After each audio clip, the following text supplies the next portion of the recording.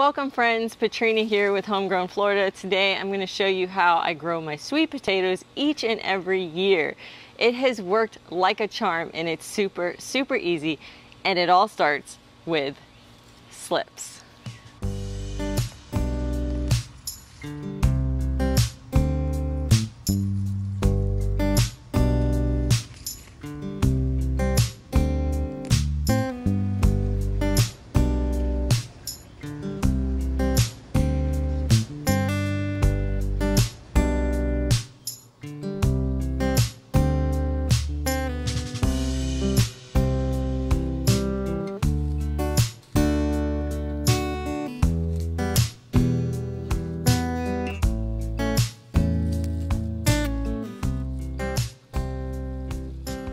The first step to growing sweet potatoes are growing the slips. You may think you can grow sweet potatoes like regular potatoes by burying the whole potato or a part of the potato, but they are actually two different kinds of plants.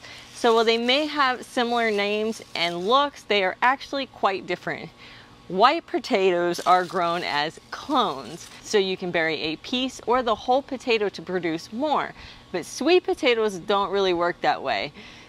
It is actually possible to bury a sweet potato and grow more, but you're going to run into several problems that lead to a very small potato harvest.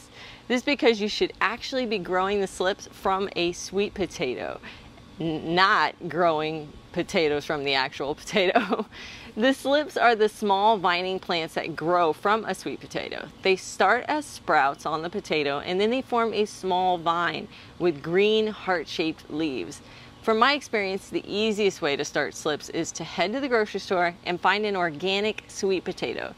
You want to purchase organic sweet potatoes because they have not been sprayed with sprout inhibitors, so the slips will produce more quickly.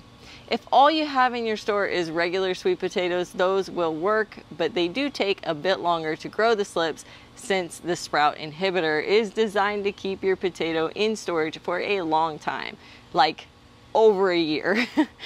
Once you have your organic sweet potato, you will want to bury it on its side in the dirt, but only halfway up.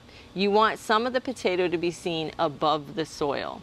Water it about once a week, and very soon you're going to start to see the sprouts from the potato, and those sprouts will turn into slips. Last summer, I was able to grow 30 pounds of sweet potatoes from just one grocery store potato. I grew a year's supply of my sweet potato in just one of these raised beds, which are 8 by 4 feet. This is enough sweet potatoes to feed my husband and I for a full year, including we gave some away to our friends and our family. Believe it or not, we are getting close to running out of last year's harvest, which I thought that wouldn't happen this soon, but I had a very tough white potato season. So we've been eating the sweet potato in the white potatoes place, which means we have eaten a lot more than we normally do in a year. And I suspect we will have to do that again this year because my spring potatoes have had some trouble too. It just hasn't been my year for white potatoes. Sometimes that's just the way gardening is. So I'm planning on growing even more sweet potatoes than I did last year. My plan is to plant 2 beds full of sweet potatoes. The traditional orange potato, and I'm actually trying a new variety that is a white sweet potato that's very similar to white potatoes, so I'm hoping that it might take the place of some of the white potatoes in that second bed. Once the slips are about 6 inches long, you're going to break them off the sweet potato as close to the potato as possible. A typical organic sweet potato should be able to give you around 10 to 25 slips before the potato eventually rots away. Sometimes when you break the slip off the potato, they will come with roots already created, and sometimes they will break clean off the potato with no roots. If they come away with roots, you can bury them immediately into the bed. Super easy. But if they don't, that's okay. Take those slips and place them in a cup of water in indirect sunlight for just a few days. I like to leave them in my covered patio for a few days. In that time, you will start to see them growing white roots. Once they have a few roots, it's time to plant them. Be careful not to leave them in the water cup too long because they can cause them to rot. Usually 3 to 7 days does the trick. Now is where the real fun starts. When those little white roots have formed, it's time to plant the slips. This is usually the part of the video where I tell you to fertilize the beds, loosen the soil, lay down some good compost. Well, forget about all that. I have learned that sweet potatoes kind of like crappy soil. I've been working on my soil and I've started to notice that when I grow them in a bed where I have really dark, rich soil, they don't do as well. So strange. So this year I'll be putting them in the beds that either have had some super heavy feeding plants before this round, or just ones like this one that I haven't been really focused on the soil as much as some of the other beds. Once you've picked the bed or the in-ground area you want to grow in, planting slips is very simple. You can poke a hole down 3 inches and slide the slip down into the hole. Now the way that I'm going to do it this time, because my slips are quite long, is I'm actually going to lay the slip kind of down on its side.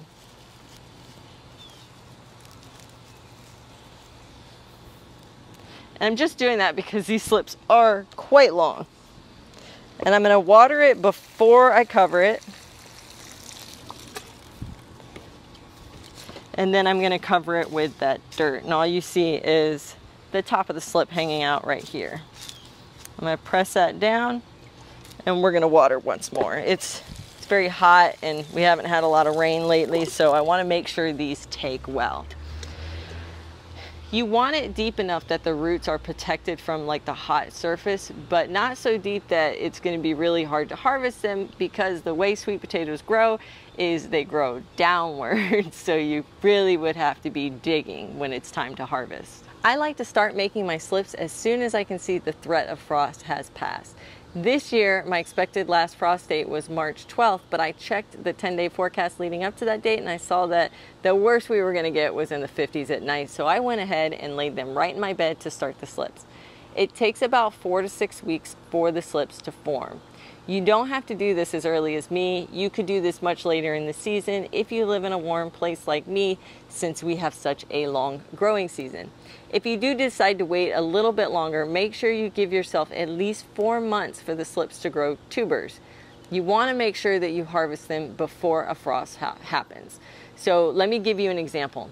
My first predicted frost date this year is December 12th. So if I back that date up by 4 months for the slips to grow tubers, that would put us at around August 12th.